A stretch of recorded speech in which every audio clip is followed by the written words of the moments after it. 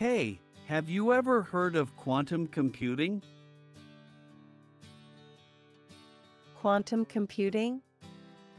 I've heard the term, but I'm not really sure what it means. Can you explain it to me in simple terms? Sure.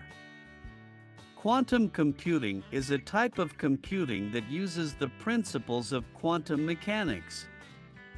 It's like traditional computing, but instead of using bits to store and process information, it uses quantum bits, or qubits. What's the difference between a regular bit and a qubit? Good question.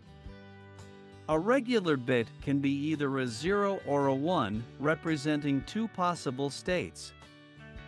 But a qubit can be a 0, a 1, or both at the same time.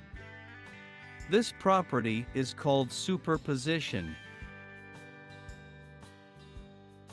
So, a qubit can exist in multiple states simultaneously? Exactly. It's a bit like Schrödinger's cat, which is famously both alive and dead until observed. Qubits can be in a superposition of states until measured, and that's where quantum computing gets interesting. How does that make quantum computing more powerful than traditional computing?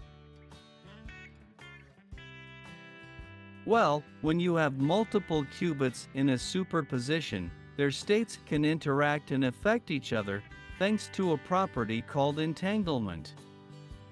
This allows quantum computers to perform certain calculations much faster and more efficiently than classical computers. That sounds incredible. But how do you actually use these quantum computers? Ah, that's the tricky part. Quantum computers are still in the early stages of development, and building and operating them is quite challenging due to the delicate nature of qubits. But scientists and researchers are working on it, and once fully realized, quantum computers could revolutionize fields like cryptography, optimization, and drug discovery. I see. So, instead of using regular bits, quantum computers use qubits that can be in multiple states at once, allowing for faster and more complex calculations. That's a great summary.